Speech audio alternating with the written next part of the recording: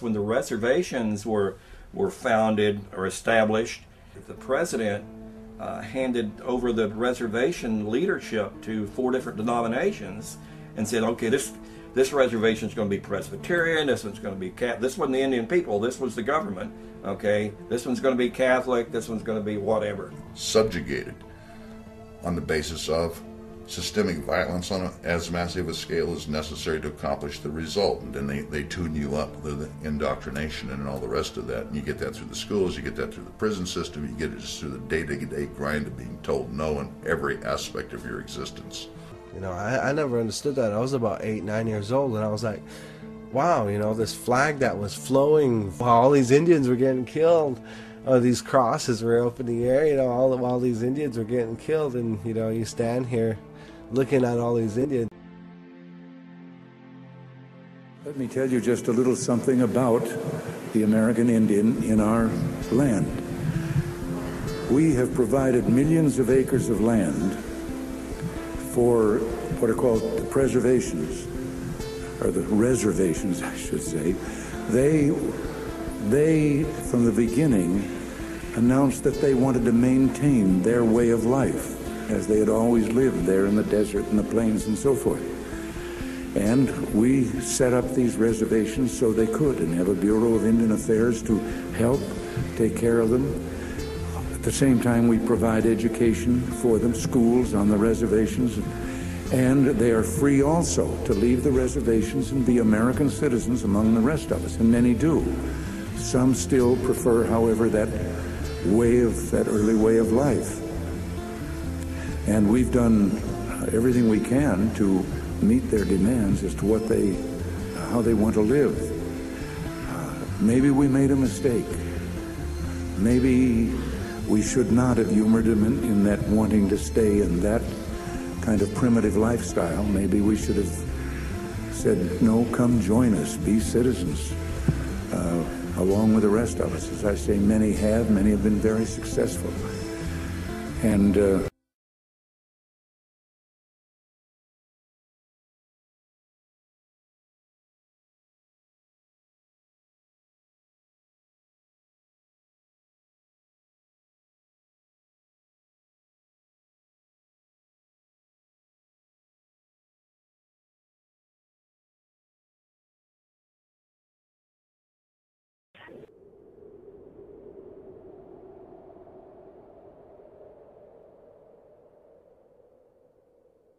William Julius Wilson, the sociologist who used to be at University of Chicago, did a study and was able to show that there was a cordon of employment discrimination around inner city neighborhoods. Somewhere between half and 3/4 of employers would not hire blacks under any circumstances. Now, you have the same kind of situation near reservations. I walked clear down to this end, picked up applications, and if I could fill them out right there and talk to somebody right there, I did it. And then when I came back clear on this side of town.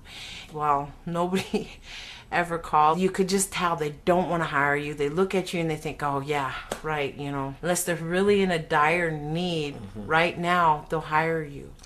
But if they got choices of who they're going to hire, you can easily drive through town and see who's all hired. They hit this wall of discrimination. They go around, they try all the fast food places, they try to get construction jobs, and they keep coming up empty-handed. And they start to think after a while, well, maybe it's me. Maybe there's something wrong with me. They end up going back to the reservation. Of course, there's no employment there, very little, except for with the government or the tribal government or the schools, and a lot of times get depressed. And actually, it's the matrix of colonial domination, deculturation, and the sheer brutality visited among people from a very young age that leads to these results. It's a cycle of depression that started probably started about 500 years ago, but it especially hit when kids were taken from their families. I think losing wars, being disenfranchised, not being understood by this group of people who came over and occupied this land. One day some years ago with certain tribal chairs, and they came in, and one of them stood up and said, I come from a third world country. And he read for the president the data, the statistics about his reservation. And they are likely similar to the statistics nationally. Studies show that American Indians and Alaska Natives die at a higher rate than other Americans from alcoholism, tuberculosis, auto accidents, diabetes, homicide, and suicide. In addition, a safe and adequate water supply and waste disposal facilities, something we all take for granted, isn't available in 12% of American Indian and Alaska Native homes, as opposed to 1% in the rest of the nation. There were many policies passed, but that did not work. The essence of those policies was the dismantling of our families and the breakup of the structure of how our families lived and the way we lived. To me, the suicide epidemic happening in Indian country is just a manifestation of all this history.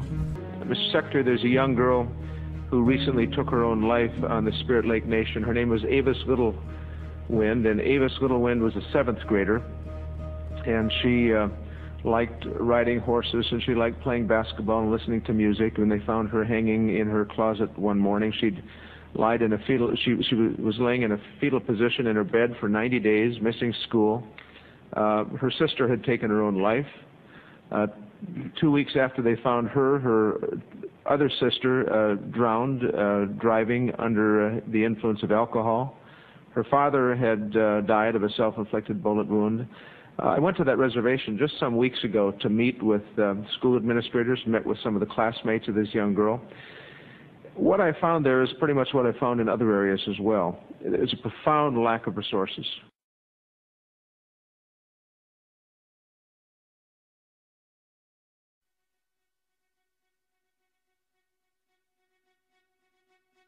To see a lot of kids running around with rope burns from trying to hang themselves at the same age as my baby, you know. And it kills me, you know, when you have that little baby, you don't expect it to grow up and be, you know, you just want the best for your kids and everything. And seeing their parents, it's really hard not to punch them out and say, look at your baby, straighten up and do something for them, you know.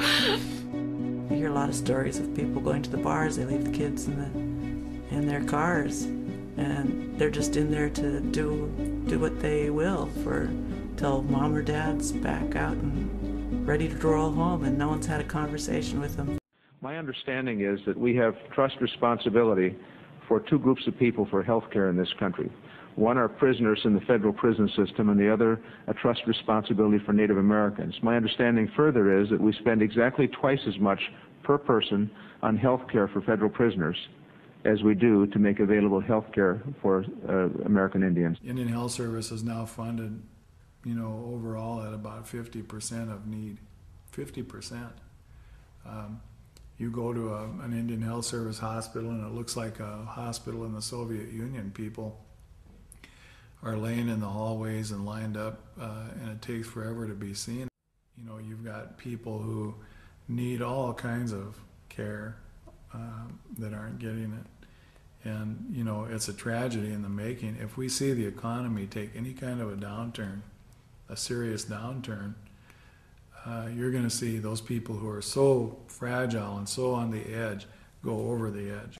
I think it's hard for a leader of the United States to really acknowledge indigenous pain, because that brings up the whole cultural and historical legacy.